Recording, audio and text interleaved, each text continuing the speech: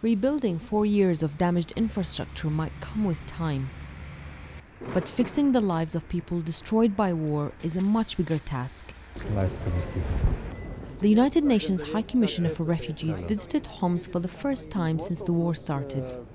He stopped by a shelter offering home to those who lost theirs.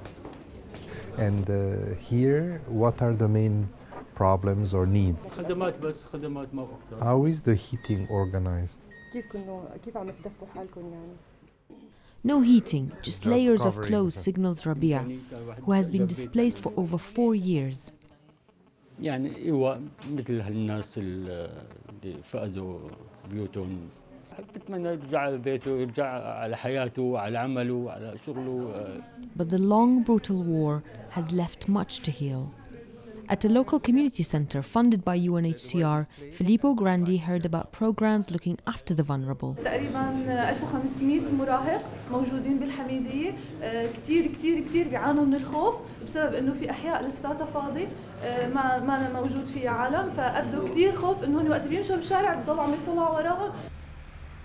Grandi was shown the empty and damaged parts of the city, an apocalyptic landscape. But living among the rubble, the future of Homs.